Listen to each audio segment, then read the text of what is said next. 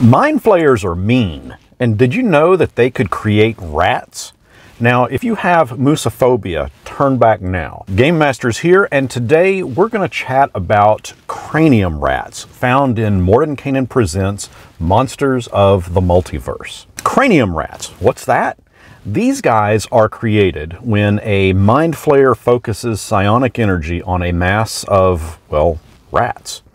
This makes those furry little rodents smarter and forces part of their brain to kind of extrude out from their skull. And when they congregate into a group, a swarm, their minds become kind of like the Borg collective, one, a single intelligence, with, and I quote, the accumulated memories of all the swarm's constituents. As long as the swarm stays together, they all are bolstered and are more intelligent, even awakening latent psionic abilities, allowing the rat swarm to use psionic powers. We're talking stuff like telepathy that can be used to communicate directly back to the Mind Flayer Colony. In essence, these guys are used as spies. Individually, a cranium rat has a strength of 2, it is a rat after all, a dexterity of 14, constitution is 10, intelligence is 4, wisdom is 11, and charisma is 8. It has a challenge rating of 0. Yep, 0.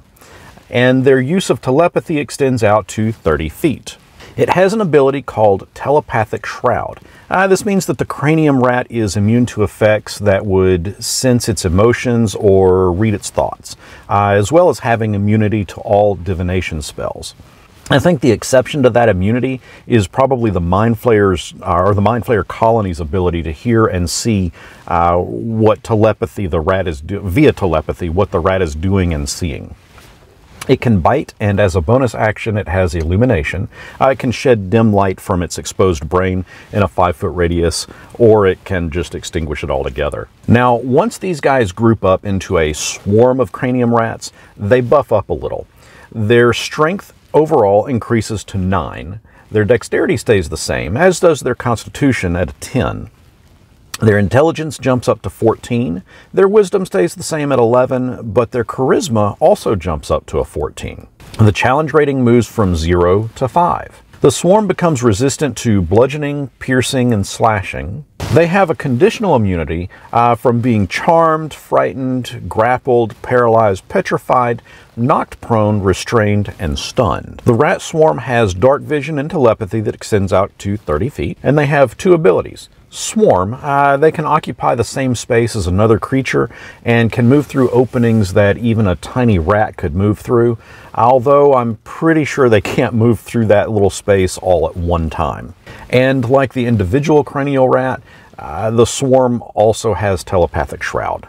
For actions, the swarm can bite, and it's amplified due to, well, the many tiny little rat mouths.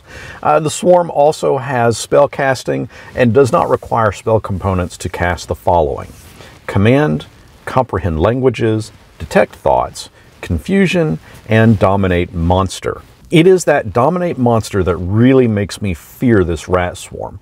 And I think that that's mainly because, well, upon seeing a massive swarm of rats moving towards you, who wouldn't be charmed? Although I think in this case, I'd use the term paralyzed with fear.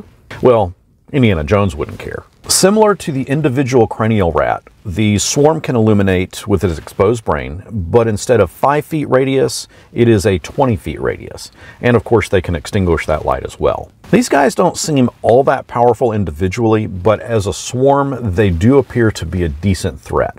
However, it's not that the swarm itself is particularly nasty, rather it's the fact that what they see and hear is reported back to a Mind Flayer colony, or even back to the elder brain that controls that Mind Flayer colony. Now, what has failed to be mentioned here is how far away that communication thread is.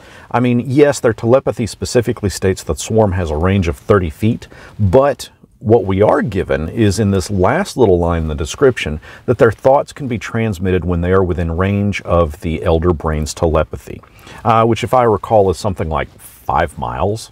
Speaking of furry animals, would you ever consider playing as a rabbit folk in your Dungeons & Dragons campaign? We did a video talking about the Herringen here, And I gotta admit, it looks like it would be fun to play, so be sure to check that video out. But as far as the rats go, I gotta ask, do you think the Mind Flayers named the rats Bin 1, Bin 2, Bin 3? Until next our paths cross, may you have the fortitude to stand up to a swarm of rodents without freezing in fear.